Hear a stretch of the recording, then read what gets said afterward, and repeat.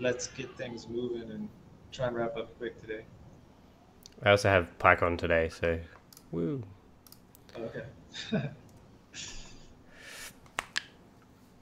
Well, I could go first. I had promised a demo, but I haven't actually gotten to it yet. I do have a device on latest, um, and I haven't actually checked to make sure it's gone through all its updates. I got it set up about an hour ago. So I will get that demo done and uploaded, and we can maybe talk about more tomorrow. But really, my goal is just sounds like the news was the only one I should expect any changes on. So I'll throw some extra utterances at the news and see what we see. Everything else, just do a one real basic um, kind of one utterance demo because not really expecting much to change there. Um, but other than that, I'm just like based on a decision we talked about yesterday um, to change the orientation of the pie to put all the ports towards the back. Um, that's just been my main priority to get that done so Kevin can actually um, get a prototype out before he leaves next week. So almost there, really. I think I'll be able to get it to him late in the morning tomorrow. I'm actually pretty stoked about it. I think it's going to be cleaner, nicer altogether. Just got to find a way to keep the USB in place. I've been thinking about that too. That's it for me. Can we write up a like? I know we're gonna get to it anyway, but while it's on your mind, fresh on your mind, it'd be good to write up the reasoning behind that because that'll go in the next Mark II update. I'm assuming. Yeah, I mean, I don't know. It's kind of one of these things where like I'd like to see Kevin get the board layout and stuff a little bit, can make it a little bit more real before we go talk about it too much. Okay. Just in case he So it's a runs. So decision maybe, that we're gonna try and do it, not that we are doing it. well, we are doing it, and there's almost no reason it's not going to work. But again, still, I like to. I'll work on it next week. How about that? Because by then we should have at least something back from Kevin. Yeah. Well, and the updates doesn't go out until like the 15th or something like that. It was more like, Okay. if you're already thinking about why we're making this decision and what you're in that headspace, and I thought it might be quicker to do it now. Get some notes down on it for sure. Yeah. If you're done and I'm talking, I did some upstream fixes for the packages that were broken. So we merged some patched versions. Well, we changed the requirements file to point to patched versions so that they'll start working. If you care about their details, go and check the PR. But it looks like the official versions will get updated pretty quickly, so that'll be good. Everything is humming along pretty well except for one timer skill VK test, but it's only failing, maybe like 25% of the time or less. So it's meant that I've been able to get a whole bunch of stuff passing and stuff, which has been good. I think I know that it's not a priority for us, but the XDG, the next XDG PR, I have to do a final pass through it. But I think that the only remaining question there is if we're happy with the new file location for where skills are installed. I thought there was still some. Is it still the data directory? Because I'm not a big fan of that. It's the. Sorry, say that again. Is it still the data directory? It's the. Yes, I think so. Okay. Because I know there's some discussion in the PR about moving it away from the data directory. It doesn't really make a lot of sense. Yeah, so I think that's the where that is the final question. So I think if anyone has opinions about that, or is going to care, then we should nut that out. If you don't care, Ken, it doesn't look like you care, so I'm going to assume that we don't need to check in with you again. So, all right. And I'm assuming that Michael doesn't care, or Derek. Cool. Like, I mean, the only thing I care about is I tend to agree with Chris V that it doesn't belong in a data directory. It's kind of weird putting code in a data directory, but other than that, I don't have much of an opinion. Cool. All right. I don't think I have anything too exciting other than that.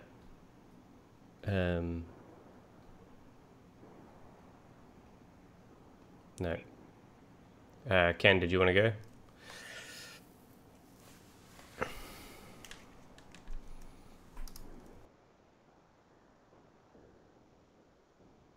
Can everybody hear me okay? All right. Yeah, so I updated the dev team channel with the alarm skill problems. It appears that the alarm skill that Derek is running, since I was told it was the 2102 branch, is extremely old. All of those bugs were fixed about 3 months ago. The code's languishing somewhere, and now it needs to be merged because there's been point releases and changes and all sorts of stuff. So I don't want to commit another PR because I don't know why the original one was not merged, and so I can commit a PR for what I have, which is far different than what we're currently pulling, and it'll have to be merged. But there's a lot of work there. There's a lot of stuff pulled out, or just not even put in there. There's heuristics and all sorts of stuff that's just not available. So I don't know what happened to the alarm skill. I don't know why it never got merged, but he's running a very old version, and the code I have now will not work. So somebody's got some merge work to do, I assume, if they decide they want to take the new alarm skill. So do you have the code that you're talking about running on your device at the moment? I do. Can you either put that into a branch or just send me a zip file or something? Yeah, I can send you over a zip file. Cool. All right, do that and I'll take a look. Yeah, it's there's a lot of stuff that changed. There was a lot of files added. There was a lot of voc file changes. There was a lot of code changes. So I will send you a zip file and you can have at it. After that, I spent about half a day doing that. The other half a day, I was unraveling this mess that is the precise binary, because I'm trying to run a version of TensorFlow Lite runtime on the Mark II. And that's difficult. I can run the model using the precise binary and the upgraded TensorFlow, but that's not a goal. So anyway, that's what I was working on. So today I was unraveling the alarm skill and unraveling the precise executable stuff.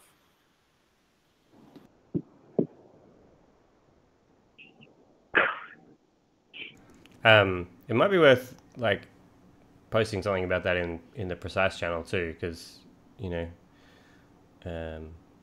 I don't know if anyone else has worked on that already. They might have some pointers.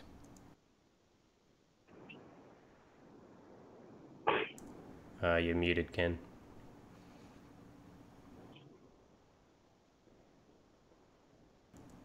You are still muted. Yeah, it looks like the PR was primarily to get TensorFlow, the environment, upgraded to 2.2. Somebody gave me a TensorFlow Lite model, but I haven't really seen a TensorFlow Lite runner. That's what I was kind of building, because the code that they gave me that was on Ovos is using TensorFlow 2.2 to run the TensorFlow Lite model, which kind of defeats the purpose. I do have a zip file that I will email you, by the way, right now, just so you know.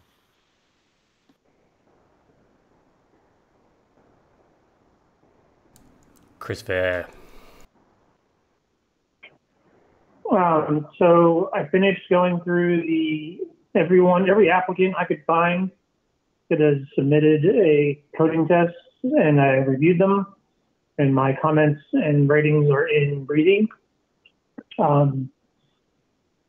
And I finished work on what's going to be a PR, which basically, I don't know if anyone else besides me and maybe Gail has seen this, but OK committed for BK testing a criteria matcher or criteria weighter class. Well, I extended that to wait to do some wait for. Well, I didn't extend it. There's 3 classes now. One is just waiting for events. One waits for dialogues, and the other one is basically what OK had originally. And this will replace a bunch of the code that is already in that file and some other code that I think is probably redundant with this. So I'll create a PR for that. I can't run final tests on it because I don't have an internet connection, and because I don't have an internet connection, I'm kind of limited in what I can do. So I may just submit the PR and see how the tests run in the PR. This was done to fix timer skill expired timer tests or were sporadically failing. OK submitted, or there's been a PR merge that addressed some of the problems, but right now we're getting some false positives. They're passing when they shouldn't. There's like, for example, the stop skill only handles 4 different variations of the word stop, but this BK test looks for like 8 or 10. So they shouldn't be passing, but they are. And this fixes that. And I also put an X fail on the ones that wouldn't pass because they're going to require an update to the stop skill for them to work, not to the timer skill. That all makes sense. So there's a timer skill PR and a PR to core with some void comp testing tools that kind of go together that will paint a truer picture for these timer events and will hopefully provide some reusable code that people can use whenever they want to test for dialogues or events or anything, or criteria or anything like that, all in one place. So I don't know what I'm going to do this afternoon or tomorrow. I'm supposed to get my internet fixed tomorrow afternoon. I will see if I can find some things to do that require my internet, but all probably limited for a little while. Are you not able to use your phone to tether? I can tether, which means I can do stuff with people, but that doesn't help my devices.